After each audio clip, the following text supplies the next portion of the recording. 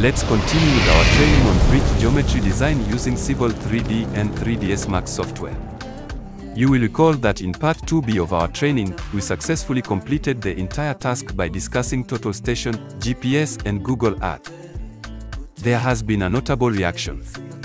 Engineers from both within and outside our country Tanzania, many of them were from Kenya, Uganda and Zambia whom interacted with this platform. Since our contact made public, we have received numerous messages from engineers, some of which are complimentary, offering advice or posing questions. Furthermore, we've received 189 words of appreciation, 24 helpful suggestions, 127 inquiries and 211 words of thanks. Given that this platform caters to engineers, we want to assure all engineers that we have welcomed their appreciation, suggestions, inquiries and thanks wholeheartedly, as they all play a crucial role in fortifying our platform. To those who expressed gratitude and gave commendations, we extend our heartfelt appreciation. For those who provided suggestions, your input is highly valuable to us and will be instrumental in improving this platform. In relation to the 127 questions, we have sorted and categorized them. It's important to note that the purpose of Part 2A and Part 2B of our training sessions were to gain general understanding of how data can be gathered using different tools. Advanced, basic or even none at all. For instance, an engineer may have tools like a total station, theodolite or a level instrument such as a dump level, along with differential GPS systems like Rtk and static. Then there are those who rely on handheld GPS devices or differential GPS units. And for individuals without any specialized equipment, I explained how they could utilize Google Earth effectively to match the capabilities of those with equipment. Questions. The questions were mostly focused on the accuracy of the processed data, questioning the error margin for each method I described. 2. The advice was largely aligned with the themes of the questions, suggesting, firstly, go a little deeper. Secondly, say something about GNSS. Third, say something about Rtk. And fourth, it's better to use Rtk instead of hand GPS because when you use hand GPS, the location tends to be shifted. One of our fellow engineers argued that utilizing a handheld GPS device and GPS visualizer will result in coordinate point shifting.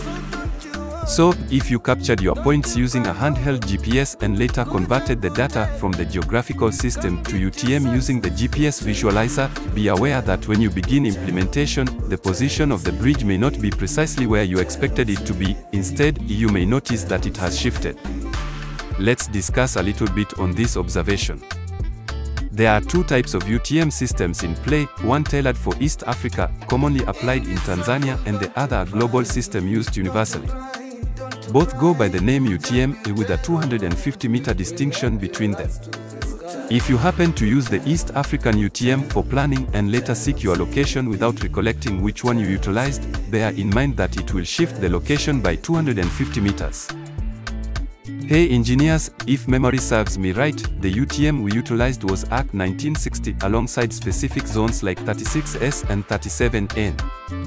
This is exclusive to East Africa, with numerous surveys and designs adopting this UTM.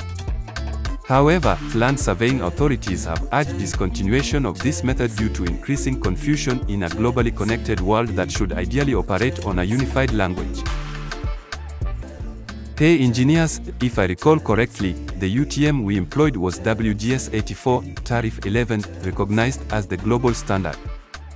This is the worldwide UTM utilized across borders. Therefore, in our designs, we are advised to use Tariff 11, which is WGS84. Otherwise, your drawings and/or information should clearly state which UTM you have used. It's important to acknowledge that variations are bound to exist between individuals utilizing equipment and those who are not. This leads to a clear differentiation between handheld GPS devices, which typically have an error margin of around 3 meters, and differential GPS systems, specifically Rtk, with an error margin as small as 15 centimeters. While this is undeniably true, it doesn't imply that one cannot function effectively without the necessary tools. Just do something, it is possible. It is indeed correct that using advanced GPS technologies like Rtk can yield highly precise outcomes, but the associated gear comes at a high cost, roughly 5 times more expensive than a total station. In our projects, my suggestion for engineers would be to either lease the equipment or engage a surveyor equipped with such tools to carry out tasks with the necessary precision. Otherwise, one cannot attribute failure to complete a design task solely to the absence of Rtk equipment. I really wish we could discuss more about Rtk, but Rtk is a comprehensive topic that could take a lot of our time. However, to clarify this matter, we have written a very good book of over 100 pages that discusses Rtk only. It is on its way to being published. We have sought the easiest way for every engineer to access it, so it will be sold as a soft copy, ebook, and we'll distribute it on the Amazon platform so that every engineer, both within the country and internationally, can obtain it without any difficulty. Our book explores how engineers, surveyors, and technical professionals can use real-time kinematics, Rtk, for collecting terrain data with exceptional precision in geographical and elevation details. It explains the steps involved in setting up Rtk and utilizing it to obtain the most accurate terrain data compared to other surveying methods or tools. The main focus of the book revolves around the application of Rtk in engineering and agricultural projects during the design and construction phases.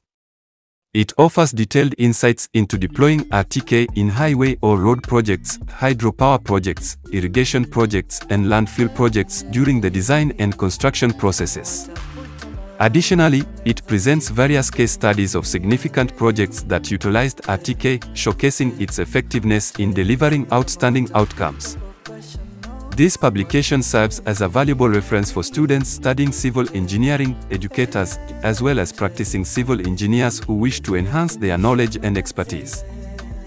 In addition to the details related to the book, it should be understood that both handheld GPS and Rtk are types of GNSS and receive automatic signals from satellites, while a total station is not a part or type of GNSS and does not use satellites at all but is manual operating equipment under EDM. The development of global navigation satellite systems, GNSS, such as the United States Global Positioning System, GPS, Russia's GLONASS, the European Union's Galileo and China's BeiDou, has revolutionized the collection of terrain data by providing a global framework for precise positioning and navigation. The introduction of GNSS technology has allowed for continuous and accurate worldwide coverage, bringing unprecedented levels of accuracy and reliability to positioning and mapping.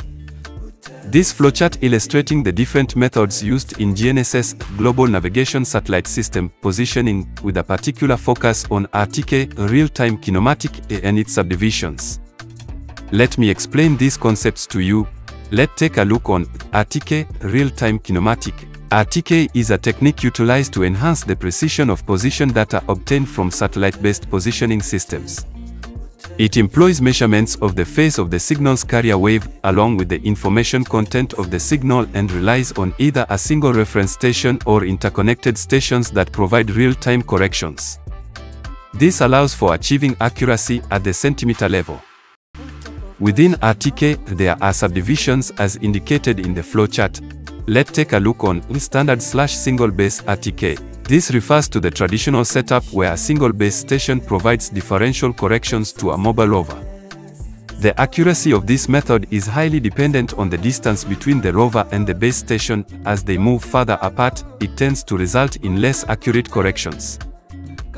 Let's take a look on a network Rtk, CORS. CORS stands for Continuously Operating Reference Stations.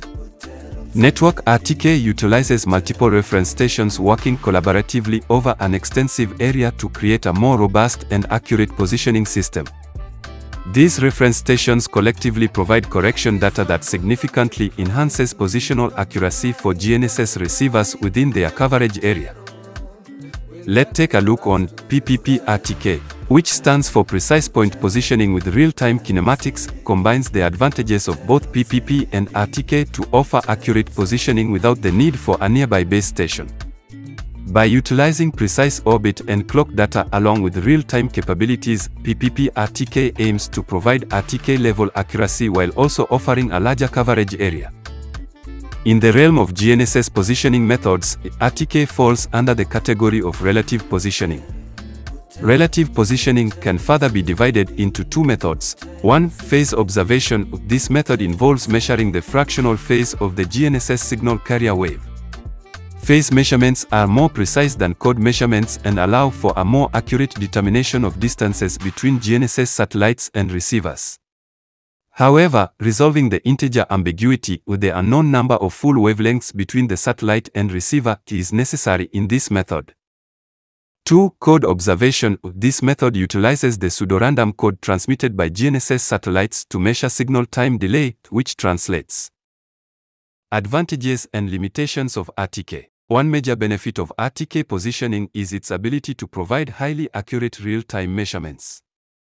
This makes it incredibly valuable for various applications that require precise data, such as land surveying, precision agriculture, and infrastructure construction. However, it's important to note that RTK does have some limitations. These include the requirement for a clear line of sight to an adequate number of GNSS satellites and the need to stay relatively close to the base station in order to maintain the accuracy of corrections. Better to note that the principles behind RTK positioning represent a significant advancement in collecting geospatial data with enhanced accuracy and reliability. By utilizing the advanced capabilities of GNSS systems and making precise carrier phase measurements, Rtk technology offers unmatched precision for real-time positioning. Understanding these principles is vital for those who wish to incorporate Rtk technology into their work, as it opens up new possibilities for increased efficiency and accuracy across a wide range of applications. Let's talk a bit about the distinctions between real-time kinematic, Rtk, GPS and Google Earth. Rtk GPS and Google Earth serve different purposes when it comes to determining geographical positions and elevations. Rtk GPS excels in providing highly accurate positioning and elevation data, often achieving precision at the centimeter level. It utilizes both a fixed base station and a mobile receiver to correct errors in GPS signals caused by atmospheric conditions, resulting in extremely precise measurements. Furthermore, Rtk technology can be costly due to the specialized equipment required, such as the base station and receivers. Additionally, Rtk GPS offers real-time data capture, which is essential for applications that demand immediate and accurate measurements like construction, surveying, and agriculture. On the other hand, Google Earth offers a lower degree of accuracy compared to Rtk GPS. While it serves well for general navigation and visualization purposes, its elevation and positioning data obtained from satellite imagery and aerial photos may not be precise enough for applications that require exact measurements. Moreover, Google Earth is freely accessible to the public, making it an economical solution for accessing geographical information. However, if you are looking for more advanced options or better quality images, there could be additional charges. Also, keep in mind that the information on Google Earth may not always be current since it relies on when the satellite pictures and aerial photos were captured. This delay can impact the precision of details for areas that are changing quickly. Google Earth is easy to use and doesn't need any special expertise or tools to view GPS and elevation data worldwide, making it accessible to a broad range of users. I think that's enough for today in terms of responding to the questions asked and hints about Rtk, but I advise you to look for the book I mentioned, as there you will find a lot more about Rtk. Please let's meet in the continuation of our course as usual for the next step.